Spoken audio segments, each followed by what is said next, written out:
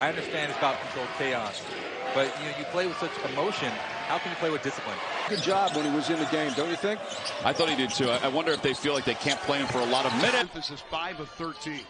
Live by the 3 and die by the 3, and there's another one. Can they get their offense going? Nunn inside. Oh! The physicality needed to be called so far. There's a 3. Length of the VCU defenders make it awfully hard for him to get a shot off. Good look inside to the Loach. I was going to say, that's how you get used more. Nunn slaps it away, and Nunn slams it home. 1. VCU 7-4 in games in which they have trailed. It's only a 1-point game. Oh, kick it out. Nunn sticks it. There's no give up in that kid.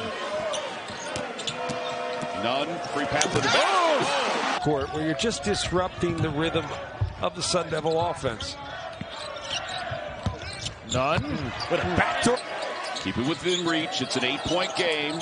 Look at inside now. Pick it on Johns. And Nunn for 3. Against Odom. Swings it to Nunn. A step back 3.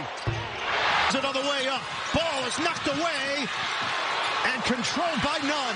On the move. Nunn takes it to the left. Saturday. Well, I think it's going to bring a lot more fans here that can travel easier on the weekend.